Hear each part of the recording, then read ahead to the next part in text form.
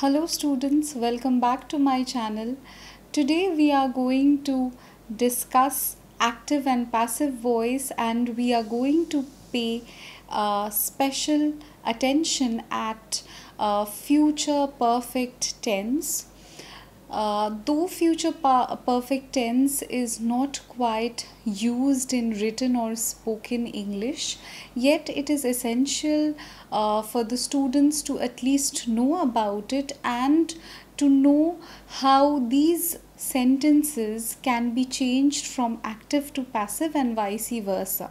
And it is also essential to identify this particular tense. So let us get started. Now, future perfect tense generally denotes a particular time in the future when a task will be completed. So, in such a case, we generally get sentences like these: I will have written a letter. Now, this particular sentence is in its active form.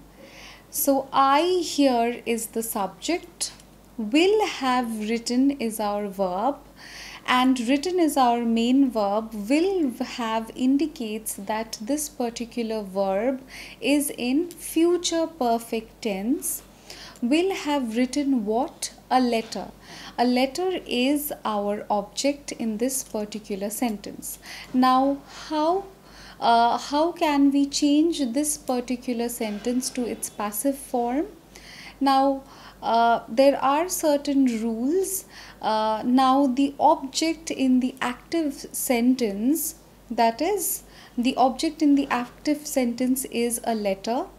It will become, in the passive sentence, it will become the subject, as we already know from the previous videos that we had discussed.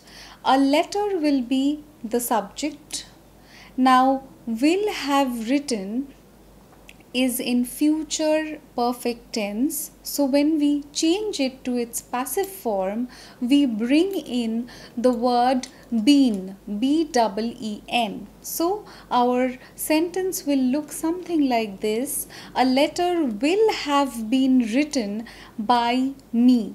I was the subject in the active form, so now I will become the object in the passive sentence, and it will change from I to me. I will repeat the answer once again for you all to follow. A letter will have been written by me. This will be your answer. So let us look at another sentence in order to understand this better. He will have cooked the food. Now, in this particular sentence also we can note that he is the subject. Will have cooked. Cooked is our main verb.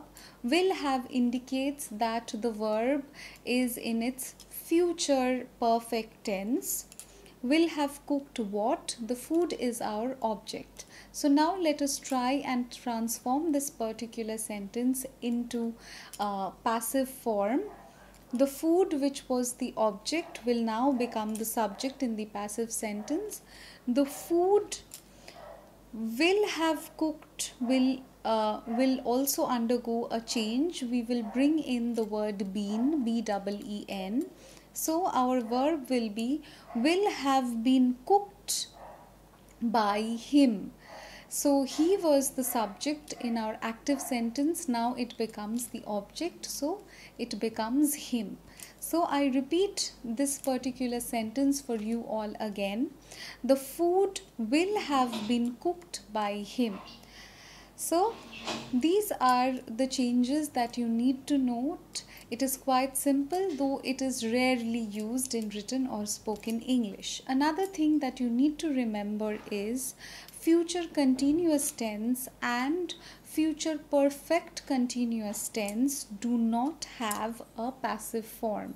So please remember this. Please keep this in mind. I hope this video was helpful. If you have any question regarding any portion of active and passive series, please ask your questions and by writing it in the comment section. If you like my work, Please like, share and subscribe to my channel. I will again meet you all in the next video. Thank you.